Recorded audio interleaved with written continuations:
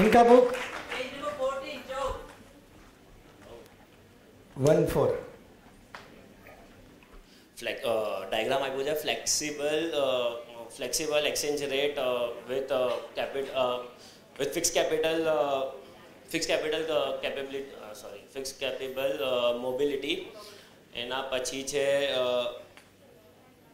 પછી એનું એક્સપાન્ડનું ડાયગ્રામ આપ્યું છે જેમાં છે ઓલું છે